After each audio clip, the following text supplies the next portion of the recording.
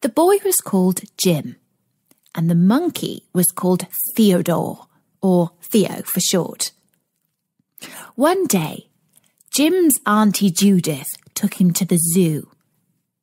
Jim's mother had told her that Jim didn't like chocolate, but she didn't believe that. "Poor little thing," she said to herself.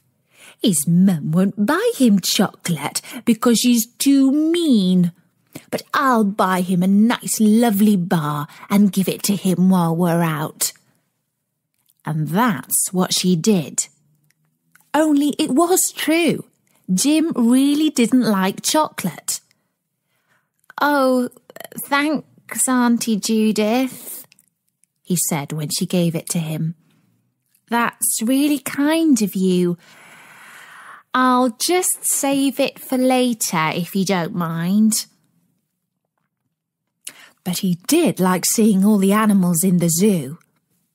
The prowling bears weren't at all cuddly, but they were super cool at the same time. The giraffes had lovely soft noses.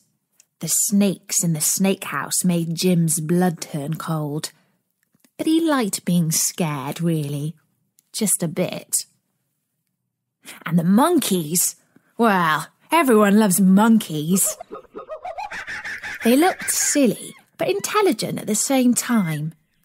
And in particular, one was nicer than all the others. He came up to the bars of the cage and pressed his face through them. That little monkey was Theo. Jim thought he looked hungry. And then he remembered the bar of chocolate in his coat pocket and decided to give it to him. Auntie Judith was starting to move on to the next cage full of chimpanzees. Jim unwrapped the chocolate bar and threw it at Theo. The chocolate bounced against the cage, but Theo reached out with his little hand through the bars and grabbed it. Instead of stuffing it down his mouth, he started to lick it. His big brown eyes started to go all dreamy. He was in monkey heaven.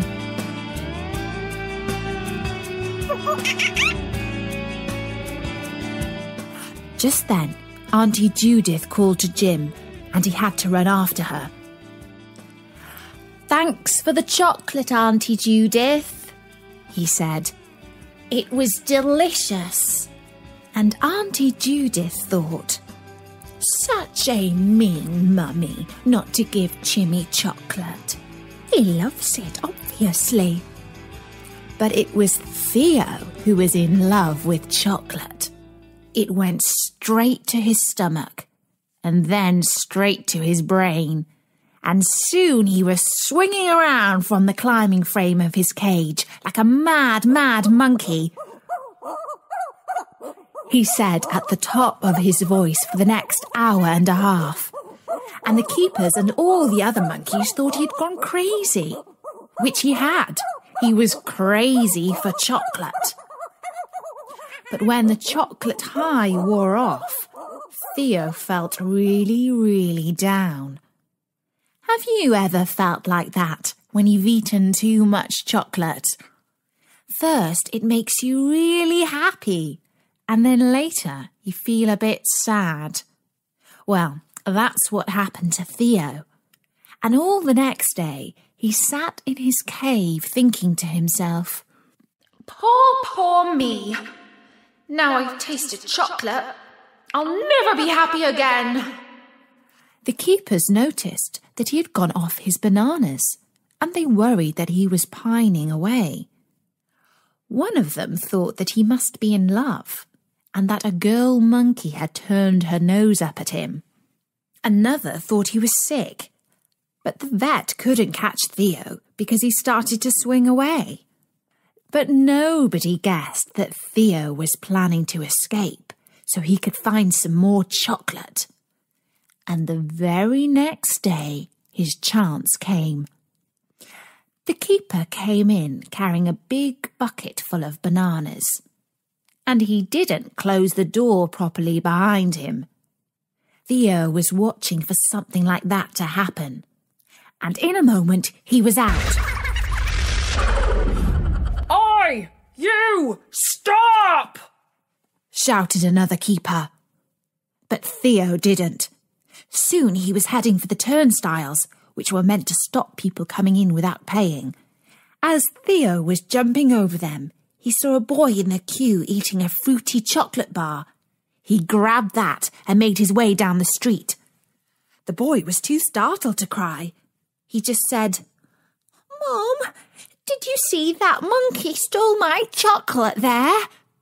But his mum hadn't seen, and she said, "Don't tell fibs. I'm not buying you another one. You're the greedy little monkey." Theo gobbled down the stolen chocolate, and now he was on a high. He headed straight for the shopping centre. Not because he knew that chocolate was there, but he sensed it. The emergency services started to get lots of strange calls. "Hello, emergency. Do you require fire, police or ambulance?" They're the people you call when something terrible happens, like a fire or an accident or a theft. First of all, a little girl called and said that a monkey had stolen her chocolate. The woman who took the call told her to stop mucking around and wasting time, or she would get a visit from a policeman. But then the owner of a corner shop called and said that a monkey had rushed into his shop and rushed out again with an armful of nutty cocoa bars. And then a gift shop rang to say that somebody had stolen several pounds of handmade Belgian chocolates. And then the head of the supermarket grocery stores rang to say that a monkey was swinging over the shelves, knocking tins, jars and bottles of milk all over the place and generally creating mayhem. I don't suppose you believe me," he said sadly. "but you can hear the noise. Those are my customers. Some of them are screaming and others are laughing." "Oh yes, I do believe you," said the telephonist at the emergency services.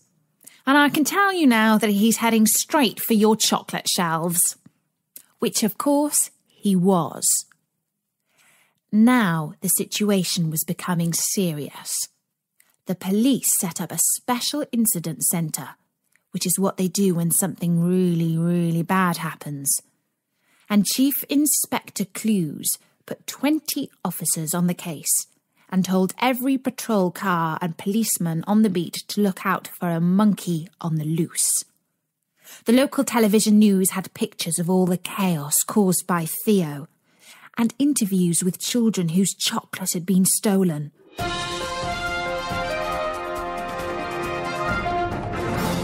The television reporter said, "This disaster could not have happened at a worse time.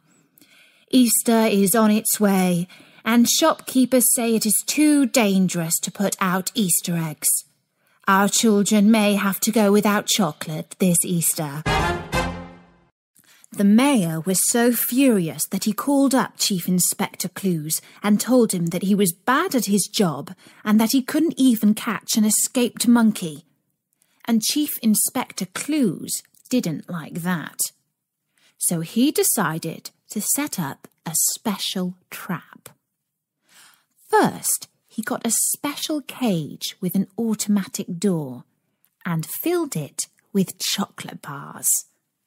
He left it in the middle of the park because he guessed that Theo was hiding there, which he was. But Theo wasn't stupid. He saw the policeman bring the cage, and he knew that it was a trap. Instead, he climbed into the back of a supermarket lorry just as it was unloading. That time, he got away with a whole cardboard box full of chocolate bars. Then the police were armed with tranquilizer guns, which fired special darts to make Theo go to sleep. But it's hard to hit a fast-swinging, chocolate-charged monkey, and they couldn't shoot Theo. Now, every year, it was the tradition to have an Easter egg hunt in the mayor's back garden, which was so big it was almost like a park. All the children from the town were invited to come and look for eggs hidden under flowers and behind trees. But this year, the mayor said he wasn't going to have an Easter egg hunt because he couldn't trust his police force to stop the monkey coming and spoiling it all. So all the children were very sad. And so was the Easter Bunny.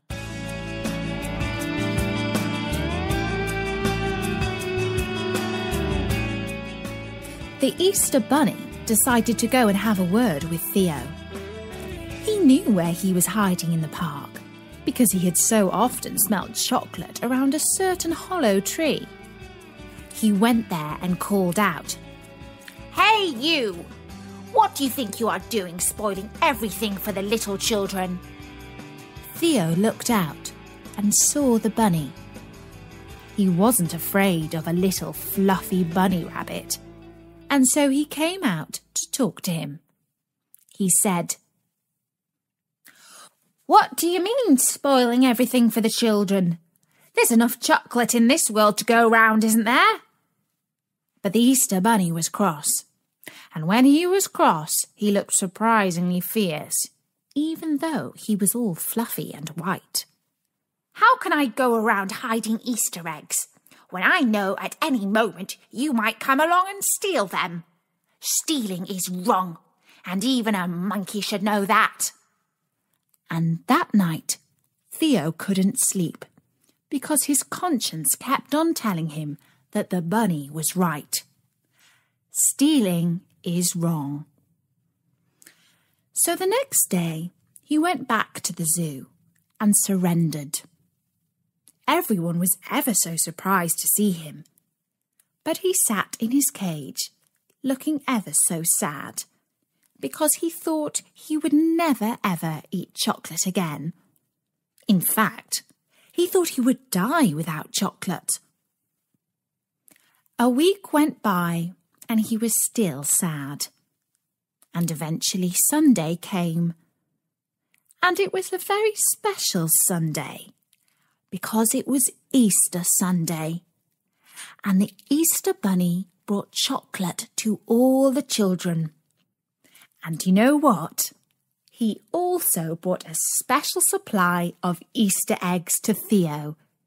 And he brought eggs to Theo every Easter after that, so that all year long he had something to look forward to. And then even Theo realised that you can't eat chocolate all the time because you'll get fat. And then you won't be able to keep swinging from tree to tree and go, "Oh, oh, ah, ah, ah!" So it's much better to keep it for a special treat. Unless, of course, you don't like chocolate. And that's the story of the monkey who loved chocolate.